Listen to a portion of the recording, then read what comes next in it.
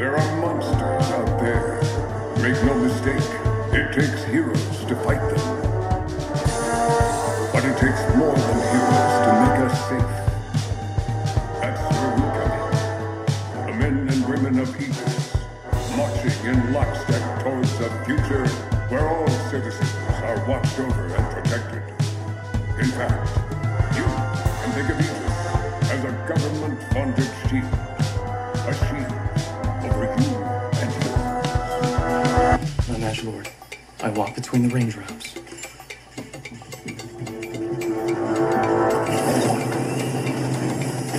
You follow me, sir. This way.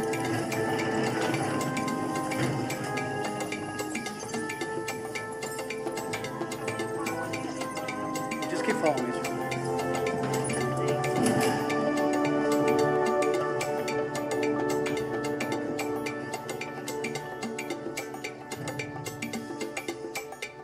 Arthur Everest, a.k.a.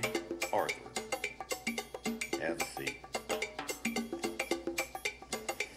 Test results. Category machine gave you a zilch, 0. No powers detected. Most people move the needle even a little bit, but you not at all. Okay, sir, I know that I'm not technically super, but I believe that I possess certain qualities. Son, why the hell are you applying to my agency for a superhero license? Look, Agent Panther Rathbone, I know that I don't look like your typical hero, but I'm here because this is my desk. Because this is what I'm supposed to do. It is, you know, and the Tick and I are already out there defending the city. I mean, I'm already doing the job. Let's talk about the Tick. Yeah, I mean, you saw him. He's amazing. He's the We don't even know what the hell he is. No ID, no birth records, no past. He could be from outer space. He could be something that the Russians are cooking up. Hell, for all we know, he could be a big blue genie. But I can see that he's formed a bond with you. You're his damn Jiminy Cricket. So, let's say that we grant you your superhero license. There is just one thing that you need to do for me. I need you to keep tabs on your friend. You tell us if anything new develops, if he remembers anything, if you uncover anything. I'm sorry. You want me to spy on the Tick? Spying's a whole different department, son. I'm just talking tabs. Keeping tabs. Yeah, respectfully, I don't know if I feel comfortable doing that. I built teams, son.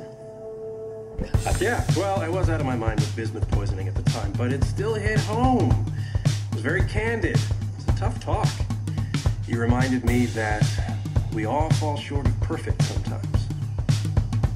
Even superior. And it's that kind of low-to-ground, salt-of-the-earth reasoning that we are going to need to deal with this world crisis. I'm sorry, there's a world crisis? That's a thumbs down, Arthur.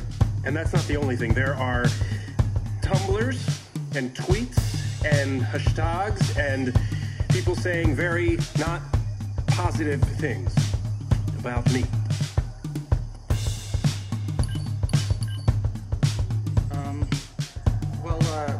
I think maybe, just don't pay attention to these people. Why don't they understand how much I care about them? Seriously, I've been here for a century doing my darndest to safeguard humanity and the world. I love it here, you know?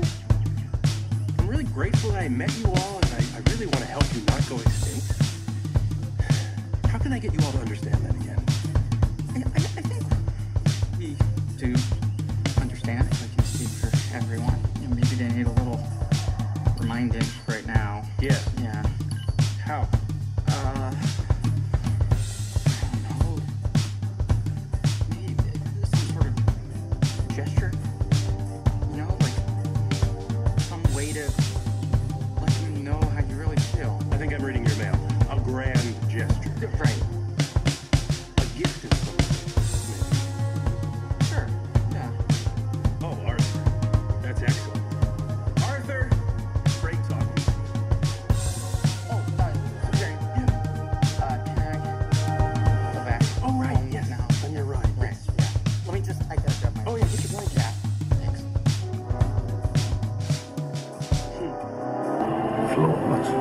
it should have worked. But evil always contains the seeds of its own destruction. No matter how well planned, how foolproof an evil plan, no matter how apparently successful it may seem upon the way, in the end, it will founder on the rocks of iniquity and vanish. For my money, it was just an ordinary cock-up.